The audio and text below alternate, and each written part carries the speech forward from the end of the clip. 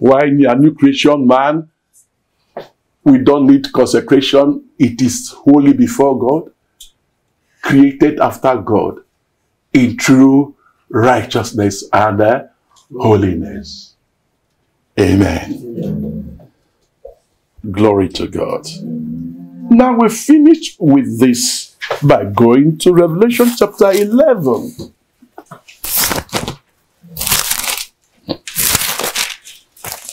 I will read verses 3 and 4 and understand verse 4 in the light of verse 3 of Revelation 11.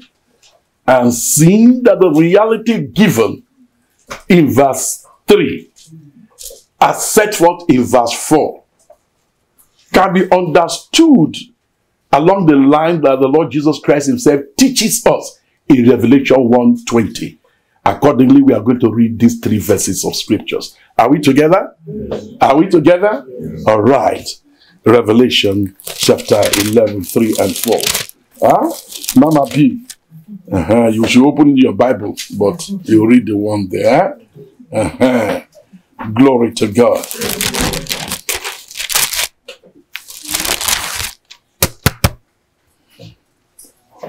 Verse 3, 1 to go. And I will give power unto my 2 witnesses, and they shall prophesy 1,260 days, clothed in sackcloth. Amen. Clothed in sackcloth means they are still human.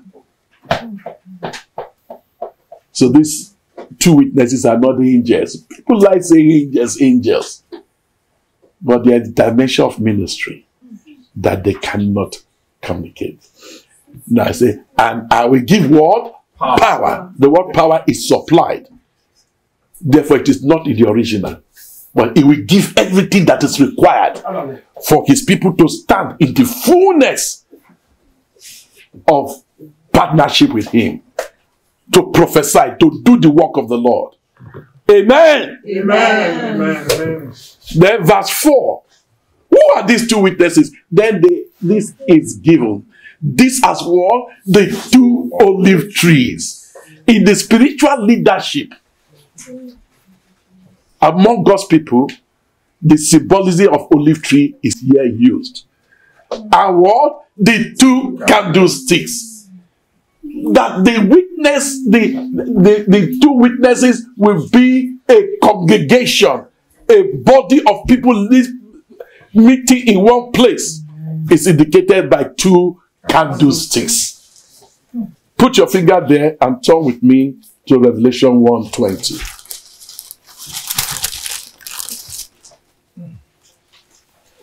Are we together? Yes. Revelation 1:20. Revelation 1:20. The mystery of the 7 stars which thou sawest in my hand are the 7 what? Golden what?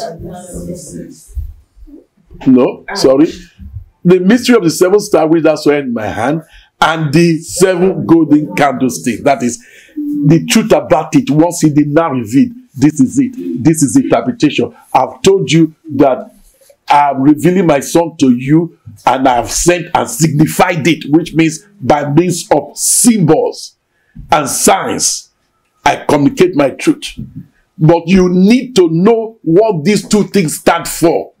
For when I turned, I saw 7 candlesticks, and in his right hand we have 7 stars. What do this thing mean? Jesus Christ offers the key that unlocks the principal symbols in the book of Revelation, which if he did not do, there will be real trouble trying to convince people that most of the angels in the book of Revelation speak of men and women.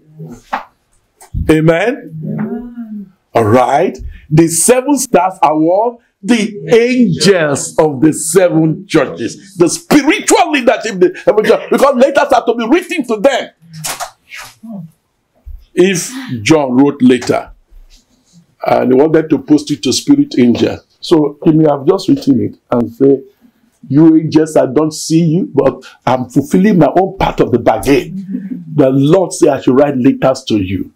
Now, I don't want you to even scare me. I won't even be here when you come. Here are your letters. I've written boldly the one for Ephesus, Smyrna, Pergamos, Thyatira, Sardis, Philadelphia, and Laodicea. Come and pick your own. And then you go. We should not be children. A human person cannot write a letter to a spirit angel. Because the angels were to read it, internalize it, and teach the people. So these angels, so referred of to the churches, are human. One angel representing the plural leadership. Because Philippians 1:1 says that there must be plural ministries at 2 levels of spiritual leadership in every local congregation. Amen? Amen. So the 7 stars are the angels of the 7 churches, and the 7 candlesticks which that saws are what?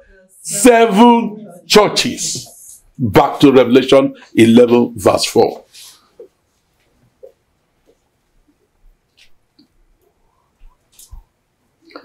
These are the 2 olive tree. The word "this" is a pronoun and presupposes that the noun it is referring to is either evident in the same verse or in the context in which it stands. In this case, the word "these," that pronoun refers to what we read in verse 3. And it is so clear and there can be no ambiguity about it. So give us verse 3. And I will give power to my word, 2 witnesses. Power will be given to this local congregation. This candlestick will receive power. Amen. The leaders will stand in capacity. Amen. As olive trees. Amen. And they will supply what they receive. Amen. From God. And the candlestick will beam light. Amen. And it will illuminate the olive tree. Amen. The ministry to the body, and the ministry of the body unto edifying itself in love. God is not going to visit one man that will be so mighty running all about. He will empower whole congregation. Amen. And their leadership. Amen. And they shall be witnesses unto him. Amen. I thought you will say amen. Amen. Shout it, amen. The 2 witnesses are not, as I was to say, Moses and Elijah. That's a story. Just stories.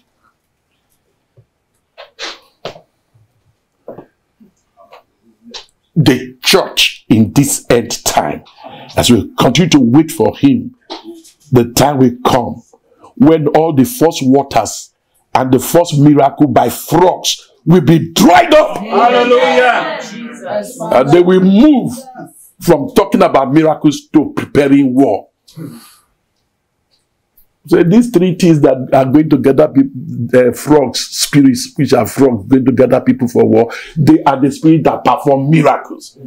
Revelation 3. They will change their situation when the real thing comes. Hold on to the Lord. It's but a little while, and we shall express him in the manner indicated here. And I will give power to my 2 witnesses, and they shall prophesy. What are these? These are the 2 olive trees, the spiritual leadership in the local congregation, and the 2 candlesticks. The truth of this shall not be in only one congregation, but everywhere where the people meet the requirement, God will visit them. Amen. 2 is the number of the church. Amen. Glory. Amen. So we go to Zechariah 14. Thereafter we'll come and answer the question about the 4 living creatures and the 24 elders. Are you tired? No. All right. So we shall go quickly. And your last say we'll be closing. Is it and your last friend? Oh, it's you, eh? I will respect you because you ask about living creatures. we are blessed. Amen. When our little ones begin to ask about 4 living creatures, you know the kingdom has come. Glory. Amen. Where did I say we're open to? To what chapter? 14. Oh no. I don't like this chapter of 14 in connection with this. I prefer chapter 4. So let's go there.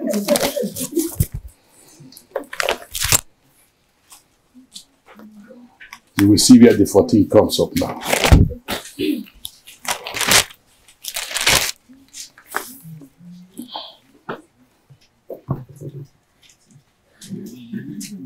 We shall read verses 1 and 2 and jump. We shall jump to verses 12 to 14. And in verse 14, we are told the symbolism of the olive trees. So we now have the symbolism of the candlesticks, and we have the symbolism of the olive tree. And when the congregation have spiritual leadership given to God, and the congregation who declare their stakes as true yoke fellows, as stakeholders of the kingdom, manifest by giving themselves to prophetic praise and prophetic praying, then God can use them. Then collectively, they are the 4 living creatures and the 24 elders in that locality. I will say amen. All right. Chapter 4, verses 1 and 2. And here we are told that in order to get these things, you need to be awoken from sleep. So there will be a jacking of the eyes. Amen. Your eyes will pop open. In the name of Jesus. And you will see this truth. Amen. Sandra, are you ready? Yes. I trust. And the angel that talked with me came again. And what did he do? He waked me from thinking of my assignments. He waked me from feeling sleepy. Huh? Glory. He who is awake unto the Lord in a particular dimension need to be awakened to another dimension to be able to receive what God says. John, you see these churches? These 7 churches here, say, but come up hither, and I will show you things that shall be hereafter.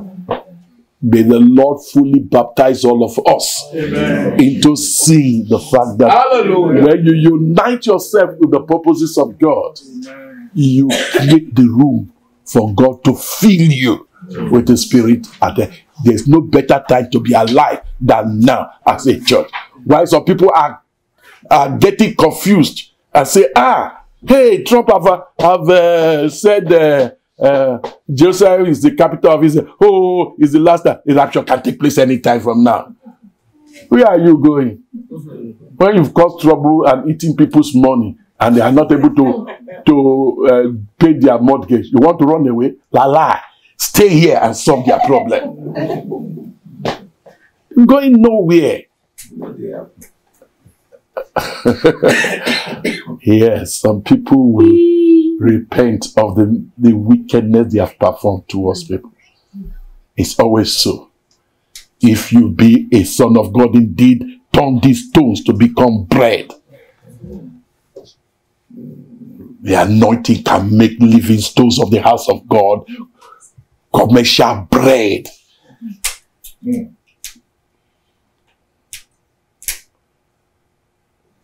God calls us to be servants, not merchants. And we will not make merchandise of God's people. We shall keep our charge. For he that measures all things sees. We are not perfect, but the Spirit of the perfect one leads us on. These are they that follow the Lamb whithersoever he goeth. My sheep hear my voice. They don't see far, but they see me. And they follow me. Glory! We shall see with the eyes of our shepherd. We shall brought us first, previously unknown, that our shepherd takes us to. And he will guide us gently. He shall feed his flock like a shepherd. He shall gather the lambs in his hand and carry us in his bosom, and shall gently lead those that are weak young. Say, hey, you can't tire me because I'm shepherding you. Have you ever heard that the eternal one is faint? The young ones may faint and grow weary, but they that wait upon the Lord shall renew their strength. They shall mount up with wings as eagles. They shall run and not be weary. They shall walk and not faint. Teach me, Lord. Teach me, Lord, to wait. Amen. The same scripture, Isaiah 40, that begins by says, comfort my people. Because I said, the voice of one crying in the wilderness, prepare the way of the Lord. Amen. Amen. Comes to verse 11 and tells us the tenderness of our shepherd and invites us to the same grace by saying, the young man may be tired and wither away, but they that wait upon the Lord shall renew their strength. May we retain this habit of dependency upon God, waiting upon him, never speaking until God gives you a word. For all scriptures shall be opened. Amen. Zephaniah 3:9, he shall restore the pure language to his people. There shall be no misconception, but the truth shall shine forth resplendently. Blessed be the name of the Lord. And sometimes, from time to time, we need to be woken up as one that sleep. Not that we are asleep, but relative to another realm we are ignorant of, it's as though we are asleep. But he will wake us up. He's been talking with us, so he can't tell us we are sleeping. But he will wake us up as you wake a man that is asleep. Come up! Come up! Are you ready to come up? Yes. If you are ready to come up, jump and say, "Pa!" Okay. I come up in the name of Jesus. I'm waiting for you. I'm waiting for you. Hallelujah. Amen. You may be seated. Wisdom is justified by our deeds. Hallelujah. Thank you, Jesus. Thank you, Jesus. Thank you, Jesus. Verse 1. And the angel that talked with me came again and waked me as a man that is wakened out of his sleep, and said unto me, what seest thou? And I said, I have looked, and behold, a candlestick all of gold, with a bowl upon the top of it, and the 7 lamps therein, and 7 pipes to the 7 lamps, which are upon the top thereof. Verse 6. Then he answered and spake unto me, saying, no, okay, let us see the question first. Then the angel that talked with me answered and said unto me, knowest thou not what this be? And I said, no, my Lord. Then he answered and spake unto me, saying, this is the word of the Lord unto Zerubbabel, saying, not by might, not by power, but by my spirit, said the Lord of hosts. The Spirit of the Lord will qualify you. Amen. And the Spirit of the Lord has qualified you. Amen. As you learn to yield to him, to be co-witnesses with the Holy Spirit. Now go to verse 12. Verse 11, we need verse 14. So that we can understand the symbolism of the 2 olive trees and the connection that they bear to the candlesticks, and how that the entire congregation, local congregation in different places, will be the 2 witnesses of God in this last hour, filled with power. Get ready. His visitation is near. Amen. Individually we must seek him. Collectively we must seek him. Blessed be the name of the Lord forever and ever. Amen. Are we ready? From verse 11. Are you ready? Yes. They answered and said unto him, what are these two olive trees upon the right side of the candlestick and upon the left side thereof? Verse 12. And I answered again and said unto him, what be these two olive branches which through the two golden pipes empty the golden oil out of themselves? Verse 13. And he answered me and said, knowest thou not what this be? And I said, no, my Lord. Verse 14. That's where the 14 came. Then said he, these are the two anointed ones that stand by the Lord of whole earth. So the two olive trees are the two anointed ones. But in the setting that they would serve the Lord, it's not going to be lone rangers just running up and down. They shall be found in local settings. So who are these two witnesses? The Bible says these are the two olive trees and the two candlesticks. Bound up with the church is the witness of the two witnesses. Glory be to God. Amen. And as such, they represent God's instrument for the outworking of its purpose. Another way to look at them is that they are the 4 living creatures and the 24 elders. Glory to the Lamb of God. So we go back to Revelation 11:3 and 4, and we close this meditation, trusting that when we pick it up, we'll be able to come into the revealed activities of these living creatures and elders. Whenever the Lord will do something, there'll be a witness. Amen. The brother was telling me today, as we went, said the Lord has said he will do this, this, and this, and this. We are all waiting for the unfolding. And I nodded my head in the spirit. I was joyful in the Lord. Praise the name of the Lord.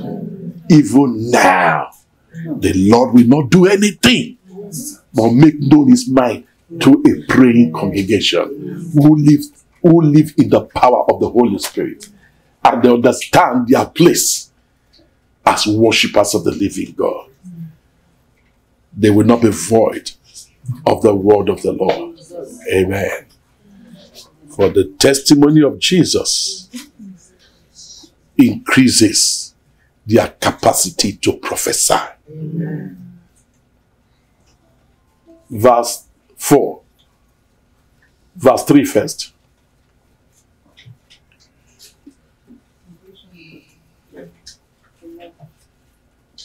Is it 4:3 I said? 11:3.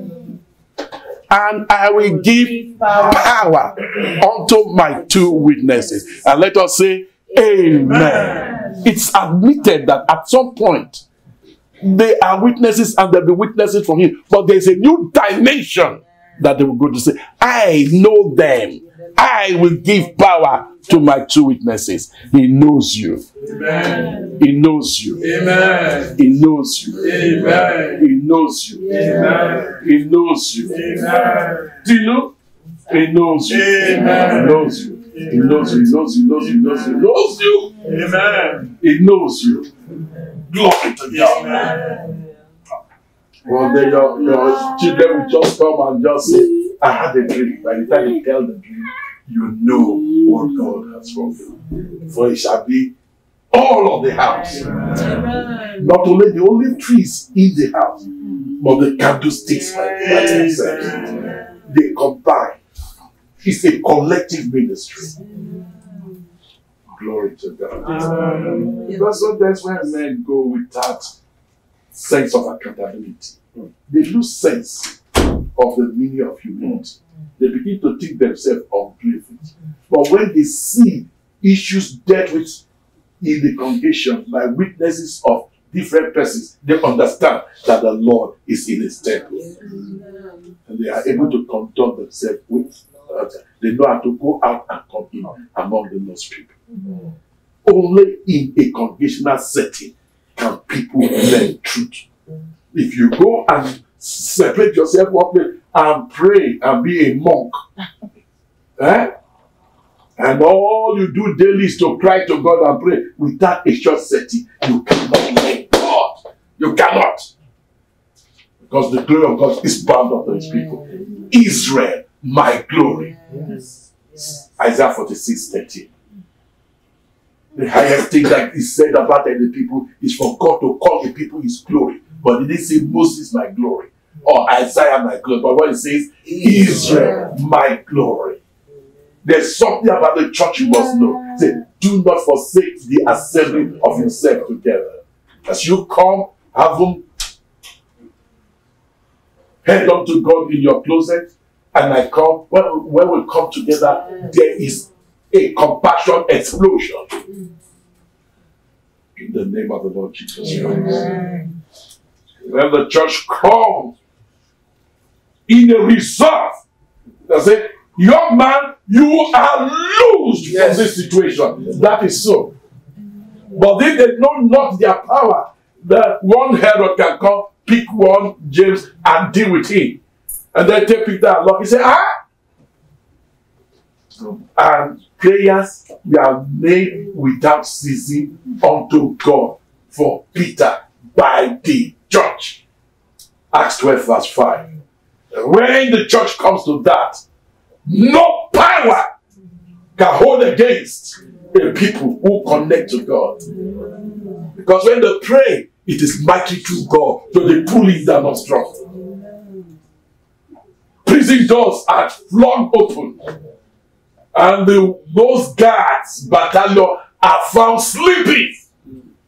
And when you come to the outer gate, it will open of its own accord. Because the church has prayed. Amen. See to it, you don't mind undermine. You see people quarreling with the church, say, hey, what do you people think you are? Hey, it's dangerous.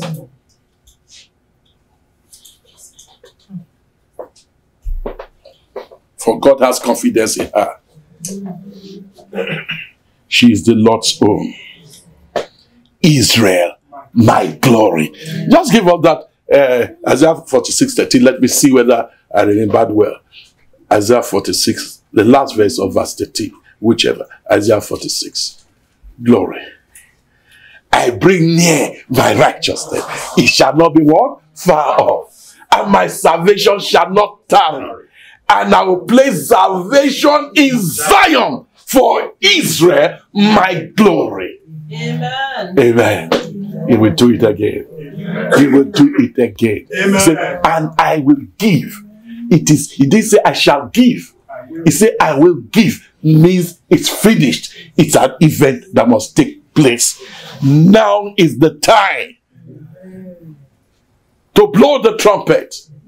Arise, ye saints. Glory to the Lamb of God.